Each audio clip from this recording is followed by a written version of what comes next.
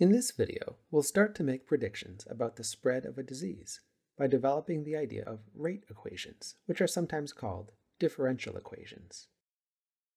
In the last video, we developed the idea of splitting the population into three groups, where S represented the number of susceptible people, I represented the number of infected people, and R represented the number of removed people. Now, let's look at a concrete example. Let's suppose that the one-legged R disease has been spreading for 30 days in a population, and it has been spreading at a rate of 470 new cases per day for the last several days. Let's say that there are currently 100,000 people who are susceptible, 10,000 people who are infected, and 3,000 people who have recovered. If this rate stays constant for the next 4 days, how many susceptible people would there be? I'd like you to pause the video and think about how you would figure this out.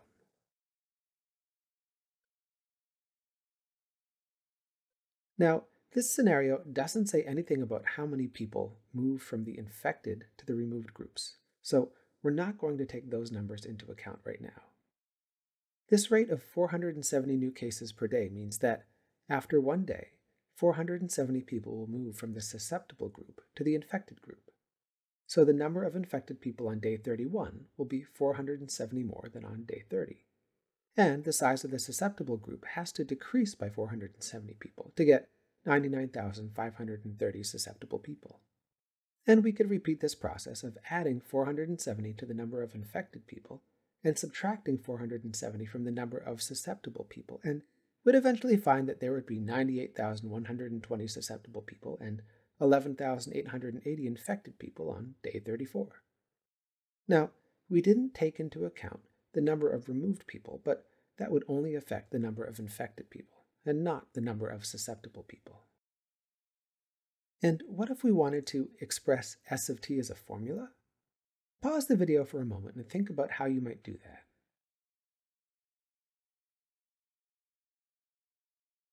We started thinking about S when there were 100,000 susceptible people, and then the number of susceptible people decreased by 470 for each 1-day increase. And since we're starting at day 30, we'd need to adjust this from t to t minus 30.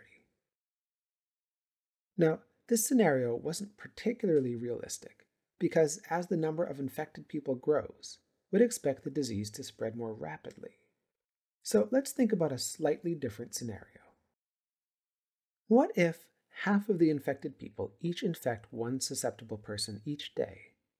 How many susceptible people would there be on day 34? Pause the video and think about how you would figure this out.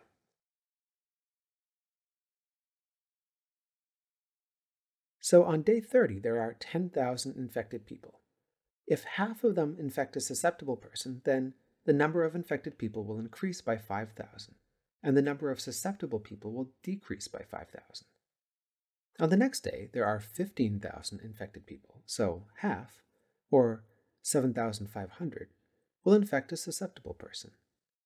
And if we continue doing this, we'll end up with 50,625 infected people and 59,375 susceptible people.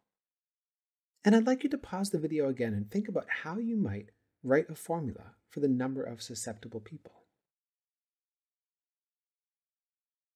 It would probably start off the same, since we're starting with 100,000 susceptible people on day 30. And since 5,000 susceptible people got infected the next day, it's tempting to try something similar to the previous scenario, using 5,000 times t minus 30. However, that formula would indicate that 5,000 people would get infected each day, but there were 7,500 new infections on the second day, and that number of new infections each day kept increasing. So writing a formula for this scenario would be pretty challenging. So we need a slightly different way to think about what's going on. Both of the scenarios we looked at involved rates. In the first scenario, there were 470 new infections each day, so the number of infected and susceptible people was changing at a constant rate. In the second scenario, there were I of t divided by 2 new infections each day, because half of the infected people infected a susceptible person, and this rate was changing.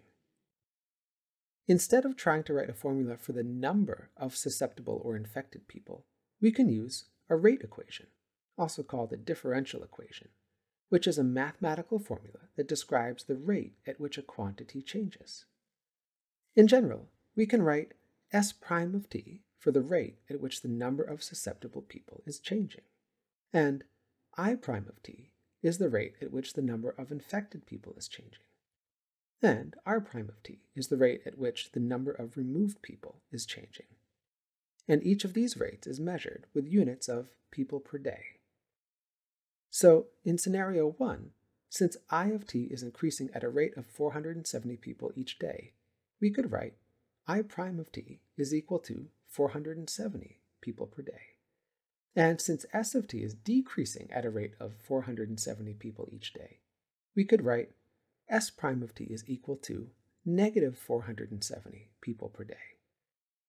And in scenario 2, since the rate at which infections occur depends on the number of infected people there are, we would have I prime of t is equal to I divided by 2 people per day, and S prime of t is equal to negative I divided by 2 people per day. In this case, the rate equations are called differential equations because they relate the function I of t with its rate I prime of t. So these rate equations let us describe how the numbers of infected and susceptible people are changing, and they're particularly useful when these rates aren't constant. And we'll use these rate equations to create a more complete model of how the disease is spreading in the population.